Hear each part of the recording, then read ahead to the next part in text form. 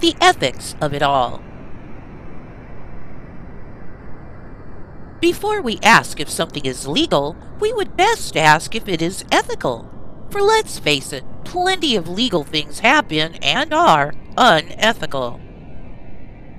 In fact, the legal system thwarts ethics far more than serves them. They maintain an illusion of justice and ethics, but there is no justice unless you have money.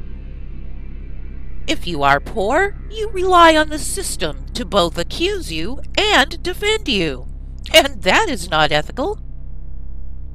So on the question of experimental cocktails being added to our systems, ethically, we must be fully informed and consent to it freely. Making it legal to coerce and/or to force such things into others' flesh, therefore, is grossly unethical. It is not ethical to say that the job you do so as to afford to live will be taken away unless you submit to being a lab rat and possibly die. It's beyond the pale. And the idea of forcing such untested concoctions on others is about as unethical as it gets. Add to that there is no informed aspect to this whole affair. The ingredients are proprietary and so hidden from the recipient.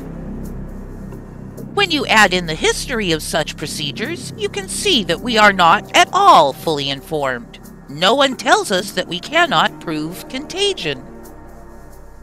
If there were deadly bugs spread readily through the air and through contact as readily as they claim, wouldn't it be easy to prove? And yet there have been many experiments done in the military and by research scientists where the well and healthy were subjected to the sick. In these experiments, hundreds of the well were subjected to close contact with the sick. The sick coughed, sneezed, and even spat into their mouths. The mucus of the sick was swabbed into their nasal passages, and even the sick's blood and mucus were injected into them. Given all this, we would expect a fairly high percentage of these well ones to fall sick. And yet, none of them did. None, as in zero, nada, zilch, zip. Not a one came down with the illness the sick had.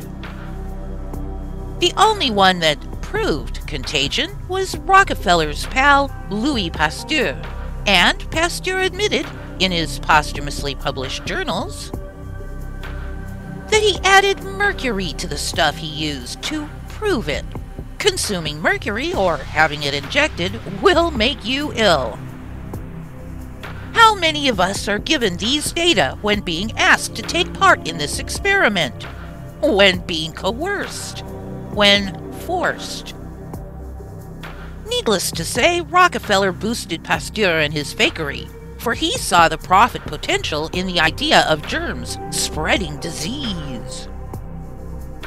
He could sell medicine for the unicorn, protection from it, and use that to experiment on the ones he taught the lie to in his schools, publishing, and media.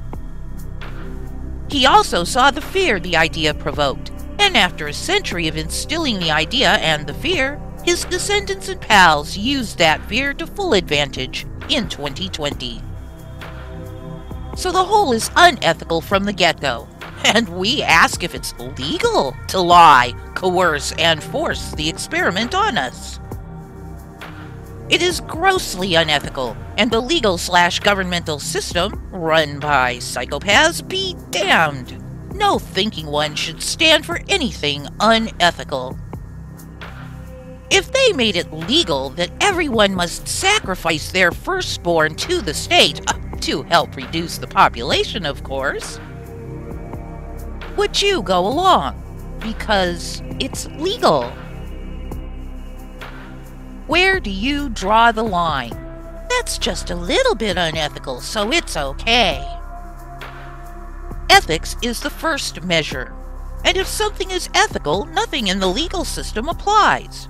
And if something is unethical, it should be stopped. Irrespective of legal twists and tweaks, is incumbent upon all who value freedom and uphold ethics to defy the psychopathic legal/governmental system everywhere ethics is breached. And that includes this experiment on humanity, lied to at the start and consenting but not fully informed. And now legal to coerce, and soon to be forced, no doubt. When all of us who see the ethical issues make a stand, protecting one another from bullies, whether in costume or not, we will have the power. We can co-create vastly better, a society based on ethics, not legalities that can thwart ethics and place power in psychopathic hands. For more, see the playlist I have on Odysee. The list on uToilet is incomplete because of unethical censorship. And withdraw your consent from the legal/governmental system, standing sovereign on higher ground, on ethical ground. We will create a world of richness for all and full freedom within ethics. Written, voiced, and produced by Amaterasu Solar, shill for humanity. Love always. Humanity will win.